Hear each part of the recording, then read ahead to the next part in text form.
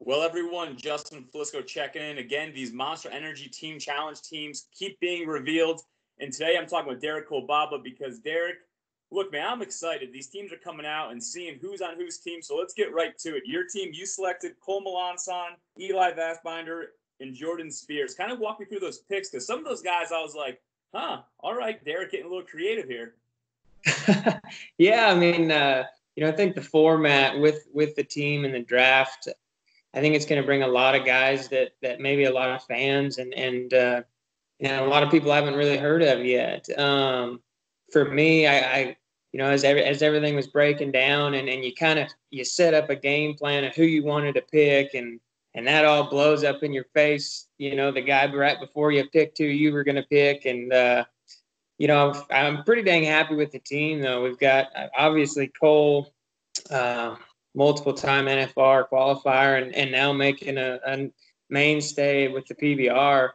And then my other two picks, Jordan and Eli, both NFR qualifiers. Kind of going for them rodeo guys. Apparently, is what it ended up being, which I think is going to bring a lot to the table and. I feel like both those two guys, Jordan and Eli, are pretty gritty bull riders. And also that you have to come into fact with this team deal is we're going to be getting on a lot of bulls in a short amount of time. And, these guys, they know what it's like to get on 5, 6, 8 head of bulls within 4 days. And I think that we're going to be a pretty tough team to beat. How much fun has it been for you and the guys to see the PBR open the doors, right? As long as these rodeo guys go ahead and get a PBR card, they were eligible for this event. This isn't an Unleash the Beast event. There's no world points. To have the chance to have some of your friends on the rodeo side come over and compete, it's got to be fun and exciting a little bit. Oh, it's really exciting. I mean, anytime that you talk about, having a bull riding with everybody, all the associations are pushed aside, and you just get to see guys that are going to show up and ride bulls. I think even on my team, and there's quite a few other guys on the other teams that, you're going to see a lot of guys that have made the NFR, a lot of guys that are rodeoing right now that fans and some people haven't even heard of, which, I think it opens the door for maybe seeing some guys that might want to turn that leaf and start riding in the PBR a little bit, get a feel for it, and it'll be interesting to see how the team format all plays out. Well, there could be a chance I'm going to eat my words, but one name that everyone is familiar with is Sage Kimzey. He's on Jose Vitor Lemmy's team. Lemmy just surprises everyone and puts the reigning PRCA champ on his team. To me, this is going to be one of the strongest, if not the team to beat. How surprised were you when you're sitting there and you hear, here comes Jose, and he says, give me Sage Kimzey? Oh, absolutely. I think he had everybody fooled. At first, he already had a pick, and I think it was Luciano. That's who he was going with. And he must have just been feeding us full of a little BS there, because I think everybody was just as surprised when he said Sage Kimzey as his first pick, which, I mean, that's a great pick. I don't think he went wrong there at all. I'm sure everybody else wanted that pick too, and they're gonna be tough to beat. Back in 2017, you were part of a Team USA squad that went to Edmonton as kind of as underdogs, and you guys won that first Global Cup. Your team now, a couple of guys that maybe, like you said, aren't familiar to PBR fans, but do you look at your team as an underdog kind of role for this competition, or do you think you guys are at the top of the pack?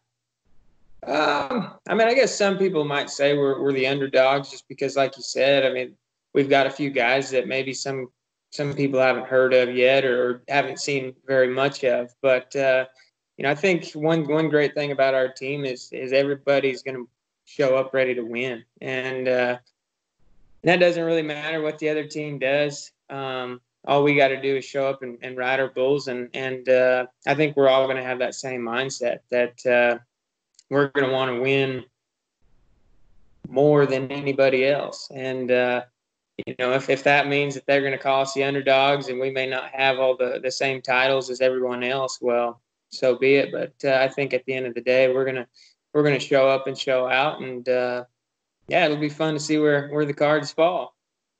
One thing that Justin McBride always tried to instill in this Eagles squad over the years, and I know you're part of those teams as well, this belief that it don't matter who's on the team. At the end of the day, you have to believe you're the best bull riding team in the world. Does that mentality, you think, translate over to now this competition? All these 12 teams, everyone's going to show up thinking they have what it takes to win this thing. Absolutely. I mean, that's one of those great things about the team deal is you have that team and that camaraderie to kind of pull together and feed off of each other. If you believe it and you feel that those guys are the best in the world and you got the best team going down the road at the time, and there isn't a bull that can buck you guys off, I think that helps everybody. I know it helps me. It helps me seeing my teammates go out there and ride a rank bull or ride a really hard ride bull. I mean, it just fires everybody up on the team to show up and give it everything they've got. And I know that if our team shows up and does that every bull and gives it everything that they've got, I don't think there's a bull in Vegas that can buck us off. Now, the PBR is assigned at random a GM and a manager, right, to all of these teams. You guys get paired up with Jerome Robinson, who is one of the most knowledgeable and great bull riders we've ever seen in the sport. And Jerome doesn't get a lot of the attention that maybe some of the other legends do, but Jerome's been a big part of the PBR production side for years. He also puts on that event up in Pendleton every year, and you've had a ton of success up there. How pumped are you to have Jerome to kind of be the leader of this team alongside you?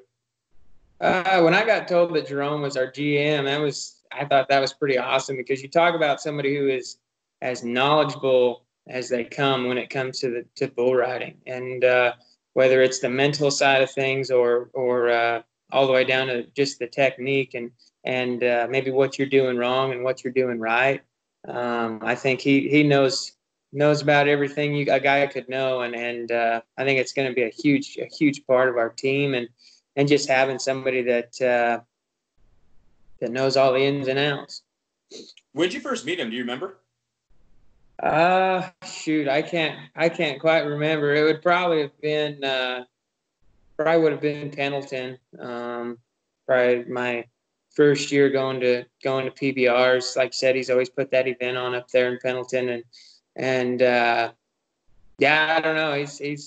He's always been just a really cool character to talk to, and like you say, he's pretty quiet when he's not going to just come up to you and start telling you what the heck you're doing wrong and all this stuff. But if you go up there and ask him, he's going to tell you everything and then some, just because he loves the sport of bull riding, and I really do think that he takes he really, it means a lot to him to be able to give back to some of these guys and help us out. I remember the first few events that I ever went to on the Built Ford Tough series when it was, he was always kind of critiquing my rides and anything that he could do to help me when I was having some trouble.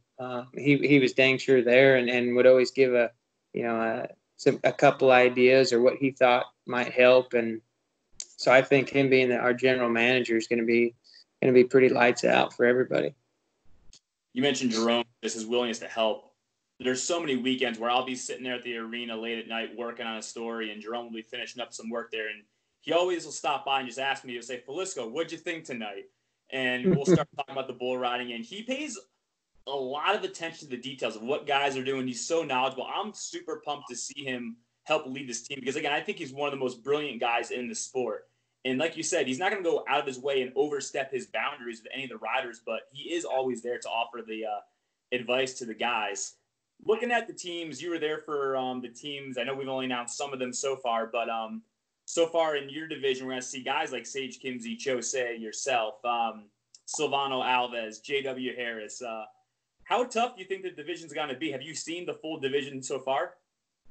I haven't yet. Here you'd think I would know. I was sitting there right for the draft when everybody was picking, but heck, it was pretty hectic, I guess. And I'm sure it's going to be a great competition, and every team's going to show up and compete. I mean, you can't really. There's damn sure not going to be any layups, I don't think, and teams that are just a bunch of slouches. I think all the teams across the board are damn good teams and good matches. And like I said, for our team, the only thing we're going to focus on is showing up and getting the job done each and every time that gate opens. Now, these past few weeks, I've been seeing you drive all the way down to Oklahoma, drive back to Washington, almost a 30-hour drive one way. Is it nice to have some time now at home to rest and get ready for Vegas? And just how's the family doing with the coronavirus all over the U.S.? You guys staying safe and just, you ready to go for Vegas? Yeah, I mean, it's that 30-hour trip down to Oklahoma for the last couple of weeks. It dang sure wears on a guy, but I mean, that's just kind of part of it. It's if we're sitting in an airport or we're sitting in the driver's seat, I mean, that's one of those things that we've signed up for. But it's damn sure nice to be home. I know the wife probably wasn't liking me being gone for so long with just the chores and things around the house, but no, it's nice to be home and kind of get rejuvenated. And Vegas is quite a bit closer for us than Oklahoma, so that'll be a little nicer on the drive anyway. And no, it's been one of those weird times in life, and I don't think we're probably ever going to see or go through what we're experiencing now probably ever again. And so we're just trying to stay safe and keep going and hopefully soon we'll get back to normal. Well, I know how it is when, in my case, the girlfriend wants those chores to get done. So I'm going to let you get back to those chores and stay on good terms, get those things done before you go to Vegas, but stay safe and good luck out there. Yes, sir. Thanks, Justin. Thanks, Derek.